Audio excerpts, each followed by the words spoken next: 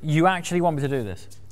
Daniel, do we want Danny, do you want me to do this, mate? Are you sure? I want to, yeah. Okay. Great.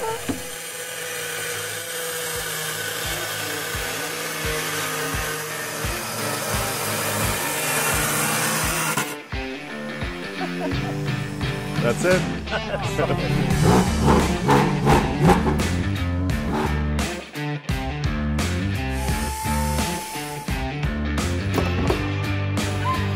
Are you kidding me? Oh, wow. That's a massive difference. Crikey, that makes the factory car sound like a Dyson. This car for me is the thing that got my attention on SSR, where it all started, because it's one of the most extreme makeovers of a GT4 RS I've seen. Maybe the most extreme, yes. As you're driving in GT4 RS yourself, you know what it feels. Yes. And you also know the weakness of the car, I guess. Yes. Front end understeer. Correct, and that's what we try to get rid of. And we started, of course, with the aerodynamics, which was a little bit difficult. The car itself has more than 100 kilos of downforce in a 200 kph, which is standard, which is quite a lot. Yeah. But we needed to strengthen the front, and therefore we get more downforce, and then we also had to take care about the back, of course. So, but we started at the front, doing a wider splitter, doing an underfloor here that is closed at the front. Can you feel it here? Yeah. And then also at the sides, we did the dive planes into these aero blades at the side, so we integrated them. And we went to the wind channel, and we still realized that it's too little of downforce. Okay. So we need to make extreme stuff. Really extreme. We looked at our race cars, also in GT3 RS, which we are used to drive in the DTM, and several other cars. Also the new GT3 RS has it. Like wind going through the cooler, which is still located here, and then the air going through the hood. There's basically three advantages. The cooler sits here, and usually the air goes out here. So there's like back pressure, because the air has to go around the corner and up here. So here's a little bit of air resistance that I get rid of, because it just flows. And then there's the second thing, that it gets downforce, because you use the front as a wing, which is the main reason we did it. And then there's a third one. The cooler works better, because the air goes through lighter, easier, and you have more coolant coming from this cooler. But therefore we need to augment the car quite a lot. That's how you could say, yes. So this is the patient. So it's the patient, a brand new GT4 RS. Everything is like when you go to the doctor, right? It really is. Everything is perfectly set up for you, Daniel. Thank you. Thanks, mate. So we can start working, I guess. You actually want me to do this? Daniel, do we want? Danny, do you want me to do this, mate? Are you sure? I want to, yeah. Okay. Great. This is so. I genuinely, this is not planned. I had no idea I was doing this. Because you can't cut yourself. What do you mean? What is that? No, you can't. Nothing happens. What do you mean? Because the blade is just going like in two directions. It's not going through. So you can't cut yourself, because this is so smooth, so it just goes with the blade, you cannot. So everything is safe. I'll leave that demo to you, bro. Okay. So by the way, this part here is not a carrying part. So this is not load bearing? No, this is not load bearing. If you want to get to the original car, we have this part here. And this one is just it's just riveted and glued to the car. So everything gets back to normal. So that is a Porsche OEM this is a component. Porsche OEM component, And you order that from a Porsche code. Yeah, it's like 350 euros or something. Okay, and it's not load bearing, it's just that panel. It's not load bearing, nothing. It's just a panel, and we just cut into this one. So we go on this. So now comes the tricky part. It's the thing which can't. Nothing happens to it. I'll take the for it.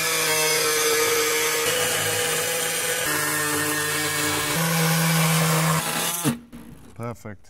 We needed to get the size of the cooler. Are you kidding me? Yeah, so we still have some trunk space, yeah? We've got enough room for some boxer shorts here, it's all good. Maybe helmet, maybe it's too small. Yes. But yeah, I think it's very nice, integrated in the car. It doesn't look like it's Do you know what? It's actually not as invasive as I thought it would be. I thought for some reason all of the frunk would be gone. Yeah, so we try to to leave as much room as possible. And also we try to make it reversible. Okay. I don't think there's ever been a customer that wants to revert it. Sure. Never. Never. But people want to have it revertible in order to make sure that just in case this car grows up to 1 million in value, maybe I want to revert it. Yes, you can. Yeah, you can. Okay, so that's quite cool. This is the front axle. Yes. And then going to the rear, we put a big wing on it. It's a one-piece carbon fiber wing, with huge end plates and a gurney integrated, which I really like, because usually you have the gurney on top. Of course. But we wanted to make it a one-piece carbon fiber. Brilliant. And this whole package then creates around 200 kilos of downforce at 200 kph. So it's like doubled. It's a big step up. One of the things that we're going to be doing today, which is highly cool because I've not even driven this car yet. SSR just so happened to be down the road from Racing Unleashed, and announcing right now we're going to do a sim competition together with Racing Unleashed. I'm going to set a benchmark time, which frankly, I'm not the best sim driver, so you're in with a good chance. And the fastest time of this series will end up at the Red Bull Ring in this car. Driving this car. This actual in car. real life, this actual car. That's cool. That is so cool. So now is the time to not only experience Racing Unleashed's very latest GT simulator, but also be in with the chance of joining us at the Red Bull Ring for real laps in the actual SSR GT4 CS. Check out the link in the description below, all of the info and how to enter. And then the original suspension, which we wanted to change anyway, had to be changed on this new aerodynamic loads, And then we went to the test rig, 7 poster, and you pull the car down while you develop the suspension, because the car is pulled down by aerodynamics. Yes. How do you say it? Yes, it's being pressed down. Pushed down to the road. Yes. And that's what we do on the dyno. So you can simulate that on the... Well, it's not even simulating, you're actually pulling it down. And then at a certain level of pulling down, the suspension has to work. And that's what we did here. And this suspension is so good to drive. And still, as I first drove it, I was like, is the suspension really in? It's so comfortable. Honestly. No, it's in. Because number two, if I dare say, issue with the GT4 RS is I actually think it's too stiff, even on track. Well, when I say track, the Nürburgring, Nordschleife specifically, because it's quite a bumpy track. It's almost a wide road surface, isn't it? I think it suffered from inherent understeer, and it didn't absorb the bumps and undulations quite as nicely as you might expect. There's a nice video from the Nordschleife where there's the GT4 RS short before Schwedenkreuz. There's this little jump, and our car. And when you drive the GT4 RS, you can hear that the wheels go through because the car is lifting. Yes. And and then there's our car, and it's like, oh wow, that's trick. But still, it's comfortable to drive. Sure. I would love to drive, but today it's like minus 7 degrees. We're going to come back and we're going to do it. We're going to do it. And we also did our own rims, which are similar to the original rims, but they are 3.5 kilo lighters. They have 7-spoke design, very, very thin spokes. When you compare them to the original one, they look much lighter, you know what I mean? And I really like the looks, and it's like a track day set of wheels because it's at a good price, a light wheel. I still love the looks. That's actually really cool because on a personal note, I actually prefer the aesthetic of those wheels versus the magnesium ones. So obviously the Weissach pack is nice to have and magnesium's great, but the aesthetic of the standard wheel, which looks more like that, I actually prefer it. So you've kind of got the best of both worlds with that. Correct. You're not as light as in magnesium, but of course you're price-wise you're a quarter, not even a quarter. So not even a quarter. It's quite a I good might actually compromise. speak to you about that because I've got I'm not sure if you watched the video where I put mine in the gravel. I saw it, when they dragged me out with the tractor, there was a stone stuck between the caliper and the magnesium wheel, and it scored them both. No, really? It's deep scoring, like they can't be used. I mean, they can be used as a table now. Exactly, it's going to be a very expensive coffee table soon. Well done, mate. That was good, man. Very good. Does the customer know that a total amateur was going to be chopping into his Porsche? That's our car. That's good. Oh, it's your car. Oh, it's not a customer car. Okay, good. Okay, that's good news. So that's your your ducting vent, as it were. That is it. Yes, that is it. And that's also a part where the cooling radiator is going in. That's the original part from Porsche, which is inside the GT4 RS. Yes. And there's the radiator. Uh-huh. And that's the new SSR part, which goes here. That sits there, wow. And then there's the duct, everything.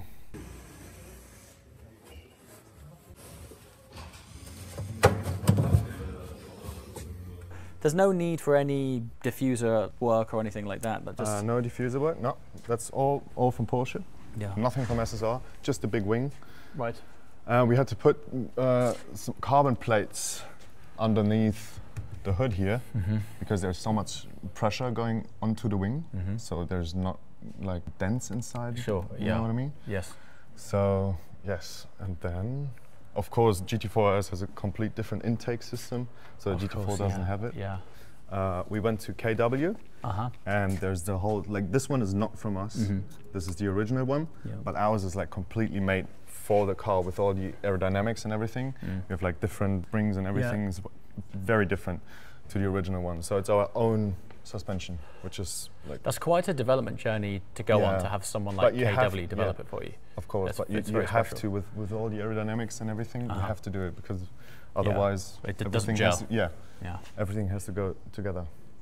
Played a little bit on the engine, so we had a look if we can somehow compensate the more aerodynamics, the more drag you get with some more power, and we were finding some power at the exhaust. Okay. And accidentally, it also got quite a nice sound out of it. And we did now this one has a new manifold, and it's almost straight, I would say. Is it really? Yeah. So it's track use only, but it sounds very nice.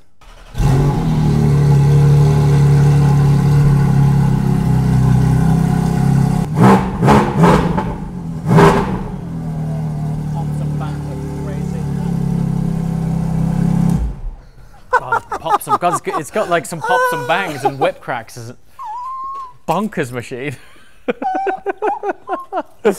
Dear me. Wow. That was crazy. That microphone's definitely not doing it justice. That thing's mental. Beginning of May, 6th of May. That's at the Red Bull Ring. At the Red Bull Ring in this. So I hope to see you there. Sim on. And, and then we have, this is actually where it all started, the development at SSR. So we started as a race team, as a workshop, and then we started to develop our own stuff, our own packages. And we wanted to make the first car something that really stands out, where I really say this is what we are capable of doing, and we want to prove that. So this is a 992 turbo SSR GT. It is limited to 10 pieces. Right. And the whole project started with a full carbon fiber underfloor.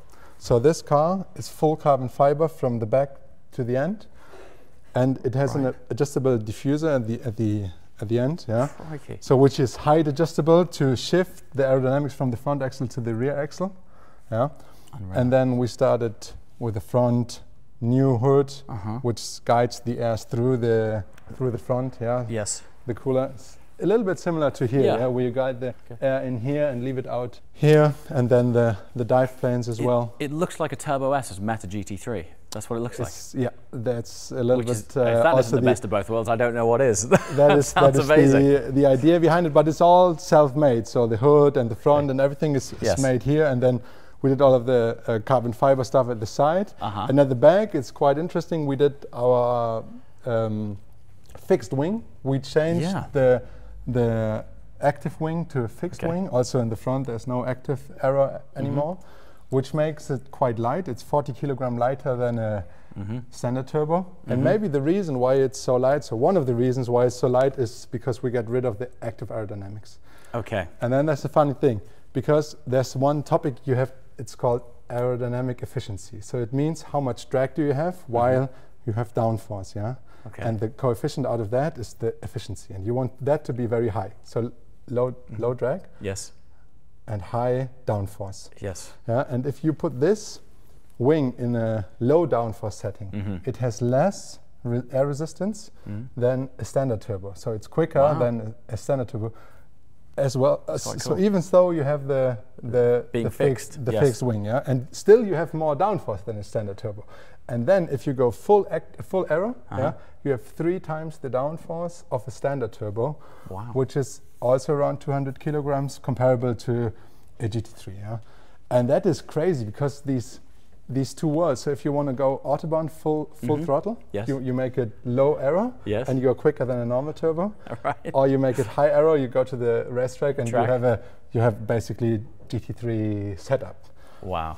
And then we also did the same with the suspension than in the SSR CS, because you have so much downforce, you need to have so this thing is suspension. Ballistic. I mean, even a standard Turbo S is ridiculous, but this must be wild.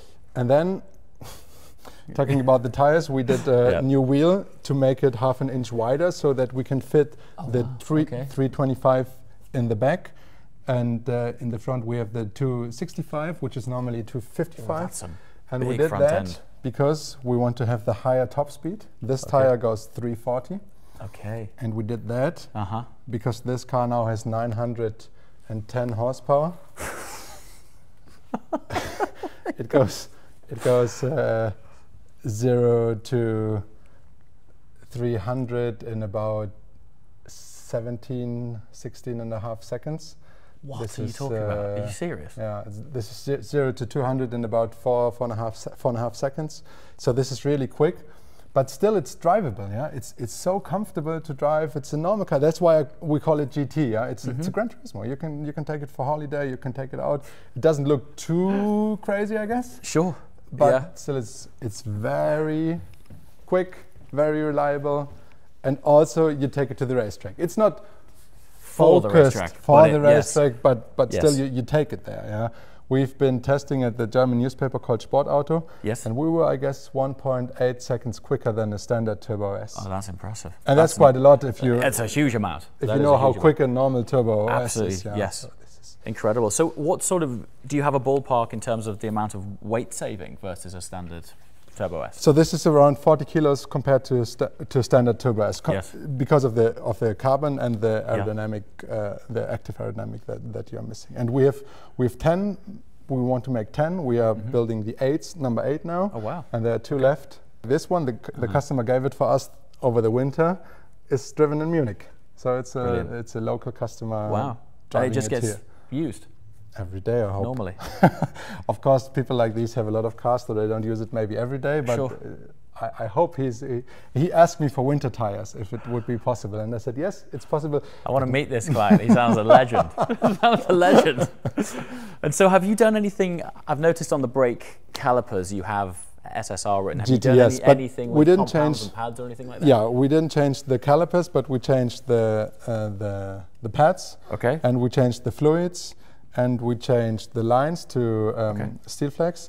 And then we also, at the front axle, we improved the cooling. So I developed a new cooling duct, which sucks air from, unfortunately you cannot see it now, but which sucks air from the underfloor and puts it right into the caliper.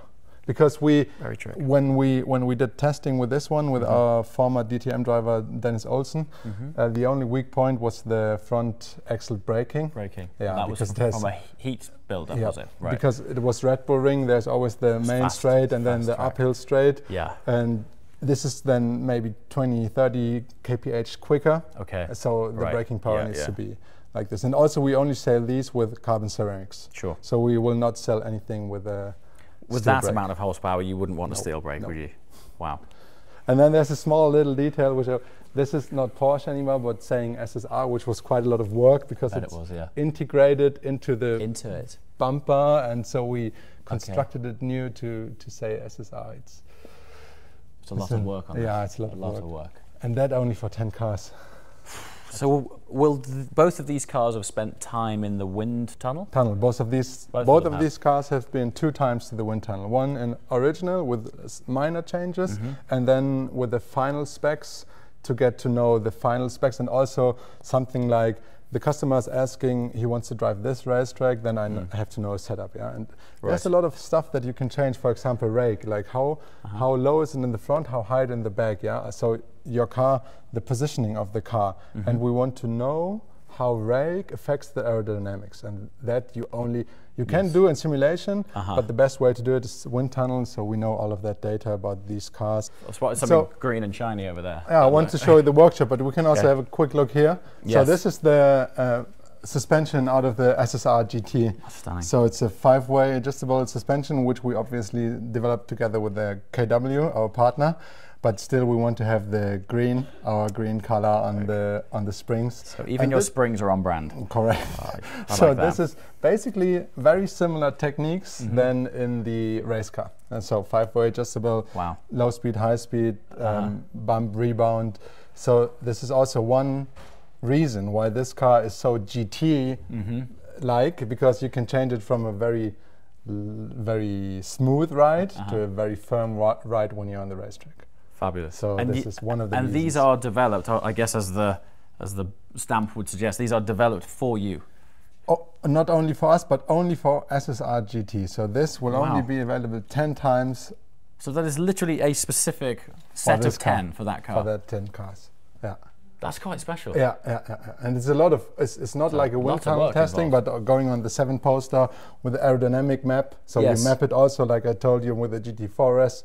You map it with a downforce, and then you develop this kit. It's a lot of work. So what will they have done to make it specific to you? So there are two things that you can change. The spring rate, this spring rate, so from the helper spring and the main spring, and then there are ventiles inside. So how the oil goes up and down. So that makes the curve of the suspension, the suspension curve.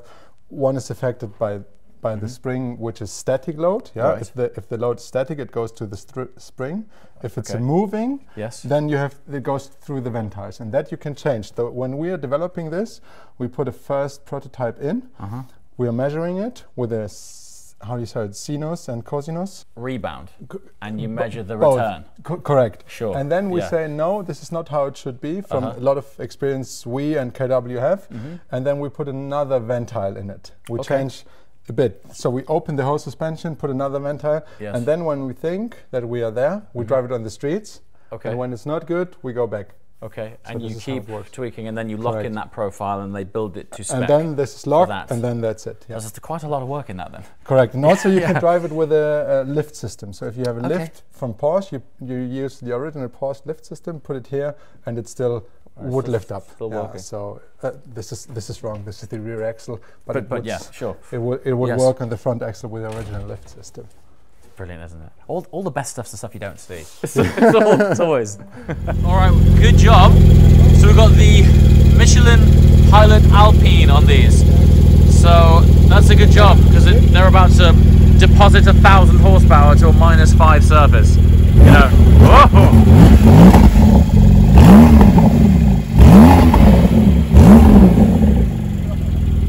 It's game time, and of course we have a big prize money compared to the size of our organization. It's about 200,000 Swiss francs we're giving out per year, and in this event alone you will able to win 80,000. 80,000. All right, so this is it. This is a pre-production, brand new Racing Unleashed GT sim, right? The first one in the world. First in the world. And the only one. Okay, so no pressure. So we are going to have 1 month of challenge where everybody can take part. It's 10 laps only, one person, 10 laps, one try in this GT sim in a Lamborghini Huracan GT3 Evo 2 like we are running in DTM.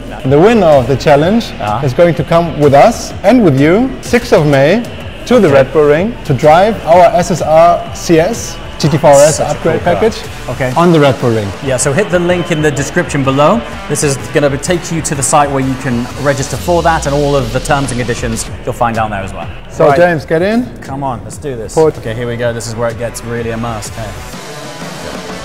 It's just crazy how immersive these are. Absolutely ridiculous. Anyway, that was not the lap. Oh, you plus, come. You go for it. You get this one left. 3 left. For them it's game time, and of course we have a big prize money compared to the size of our organization. It's about 200,000 Swiss francs we're giving out per year, and in this event alone you will able to win 80,000. 80,000. So it's a combination of the points you collected over the seasons, and there's some hardcore prizes only for this race. Someone in this room could win 80,000. It's split between the two leagues that are racing today, but we will giving out checks for up to 15,000 for only this race. Just this race? Yes, yes. And if the guy who is also the lead at the season, he will win another prize, so he can take up to 30,000, one person today. Yeah. This is no joke, man. This is real. This is also the reason why we do it here, because we need to be careful about cheating. So at home there are some things, also in gaming there are things that you can use to cheat. And here it's 100% safe. Yeah? All these things are built by us, overseen by us, and nobody can cheat here. So how many of these drivers are looking to, for want of a better word, graduate to the real world of racing? If you ask them today, I would say everyone. Everyone. Maybe you have to ask them tomorrow after the race, then you will see maybe 50%. But yeah, it is a way to make money for sure, but it's also a way to make a career and also a way to become a better driver. One of, I think, the greatest assets that you have in group is the Ascari circuit. Yes. We were there just before Christmas, and obviously it's going through a complete rebuild right now, and the sim install is a big part of that. Absolutely. I mean, to have that as part of your offering from a training point of view is unbelievable. Absolutely, absolutely. Yeah. And we want to approach the sim racers, potential racers in real life with our simulators. Of course, we want to open it up for the masses as well, but having these stories from from being a gamer, from being an esports guy, 12, 13 years old, to become a real race driver and leveraging it through our simulators, becoming more data-driven as a company and have the foundation of, okay, this guy really developed over 5 years, now we can put him into a real simulator. And it doesn't only count for men, it's also women and everything outside in between. Yes. I'm excited for this. Thank you. Thanks for being here. No, it's a real pleasure. Looking forward to it. If you could do it over again and you had no other commitments to anything else, what would you do differently, or what might you do differently next season to help you improve? I will not do anything different. Okay. I was so committed to it. I watched Zero so many times drive laps over and over. Nice. And next year I will do the same, because he is in the racing league. He drives in mode 4, and I'm driving in mode 2, so I need to adapt quite a bit. So mode 4, there's no driver assistance in mode 4, right? So does that take off driving line, ABS, traction control? Is this all gone now? Yes. In mode 4? All gone. Wow, so it's just you? It's all you? Yes. Crikey. That's wild. Me and the car. Yeah, okay. I have a trainer in mental state. I have a trainer, I'm doing boxing. Wow. For my mental state and also for my physical state. And you're doing that for this series? Right.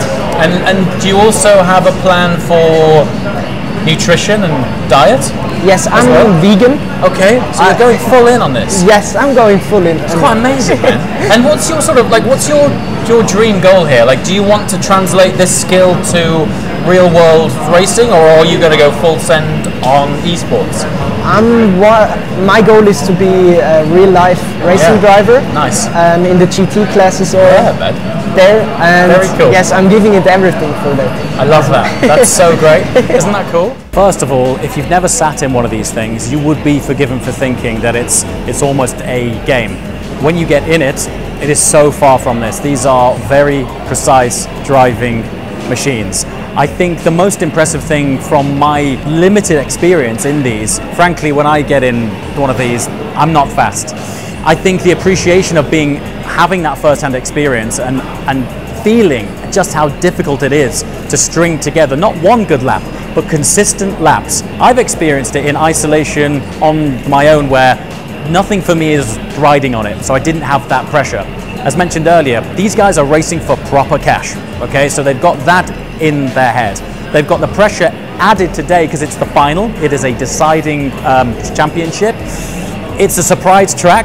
While these guys are proficient drivers, Any seat time that they can get today is valuable seat time to learn, once again, the very specific details of how to string together a smooth lap. Then you have to add on top that these guys aren't that spread out. They're all fighting for the same spot of tarmac. Turn 1, particularly here at Portimao, it's a bottleneck. So anything can happen going into turn 1. And right now, because these guys are so close in terms of points, that first 1 or 2 laps could be make or break for these guys. The defining word here is pressure, and I really think it's the one with the coolest head is going to come out on top here.